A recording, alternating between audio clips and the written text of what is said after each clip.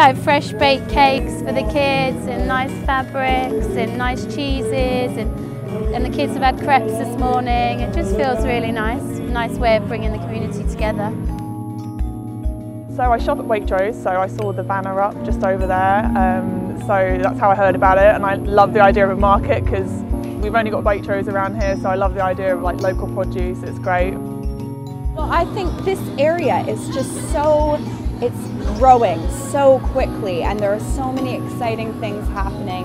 And I think it's just a very exciting time in general for people like myself who just want to start up something small and just work for yourself, be your own boss. And the market is a great way for people to showcase what business they are starting up.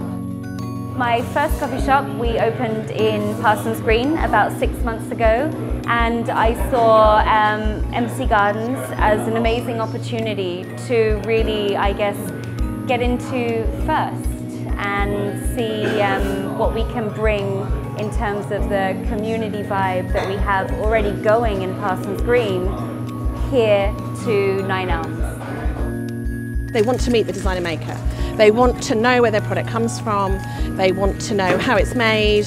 They like that contact. And markets, you always find them in the most incredible places, like here in this communal square in this amazing residential complex. You can sneak them into anywhere, and they're temporary, so they can move and they can come back.